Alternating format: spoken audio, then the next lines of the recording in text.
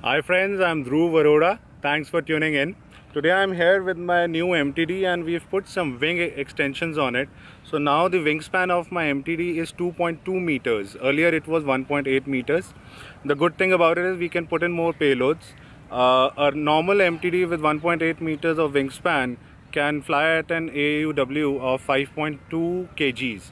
And now this one can go up to 7.3 kgs. So that means I can either add more batteries if I just want to do FPV, or I can add a better camera, like currently we're using a Sony A510.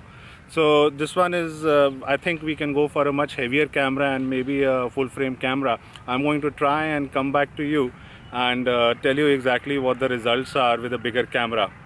Just enjoy the flight that we took today. It was an awesome sunny day. I hope you enjoy it. Take care.